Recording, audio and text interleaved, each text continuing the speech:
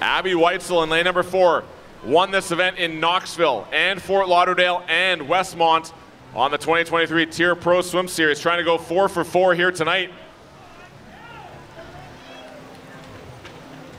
Fighting back in 5 over this final 15 is Katarzyna Wasick.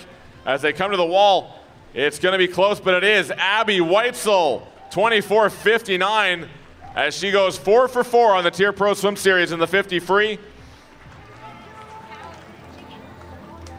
With that time of 24:59.